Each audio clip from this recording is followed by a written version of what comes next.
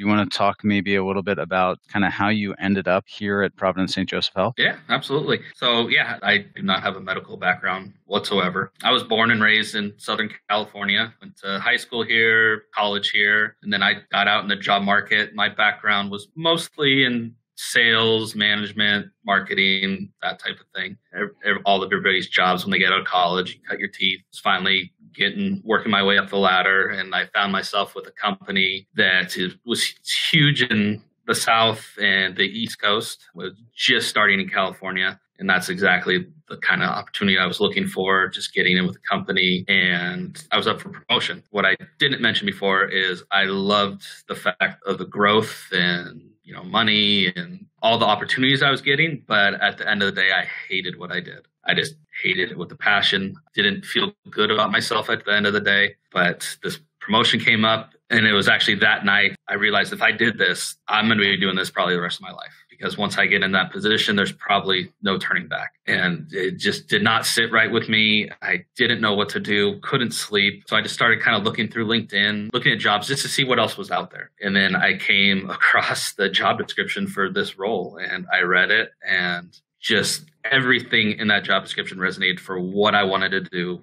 I wanted to do more than just make money. I wanted to make an impact on other people's lives. I wanted to help people. So what was it in the job description that you saw that kind of called out to you? The first thing is working with the elderly. Kind of a special place in my heart. I mean, my grandparents were huge in my upbringing. Spent the first 12 summers of my life back in Kansas City, Missouri, visiting my great-grandparents with my grandparents, spend the whole summer there. I was familiar with the industry, with the caregiving, because my great-grandparents had to go through it. My grandpa had to go through it with the caregiving. It just clicked. That is what I want to do.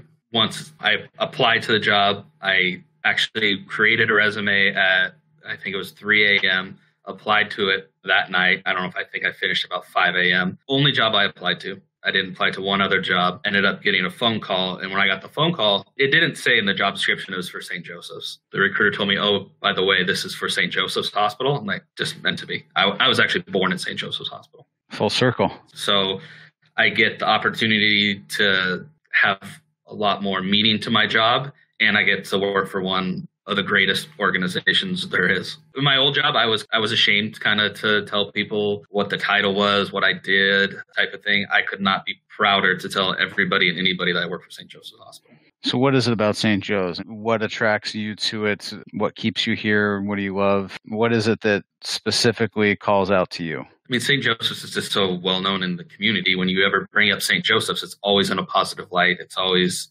just a cornerstone in Southern California. You've had an opportunity to see firsthand the way that caregivers here impact the lives of those they serve. Any stories stick out in particular? I can start with one of my schedulers. It was just a couple weeks ago. I was sitting at my desk, and she kind of came in, and what she was telling me is one of the patients she looks after doesn't have any family, doesn't have anybody, has one person managing her finances that lives in a different state. And pretty much she was in a situation where her account was shut down and she could not afford groceries. And she pretty much marched into my office and said, Alex, I am putting $300 on Instacart and I'm getting her groceries in the next 2 weeks. And I don't know, it just hit me. And it's like, okay, well, we're going to expense that and we'll take care of that. But I really appreciate it. Bottom line comes to, we just have a great team who embodies it all. I can't take credit for all the good that they do, and the just generally good people, salt of the earth people that are there to sacrifice their time and to help others, which is just awesome.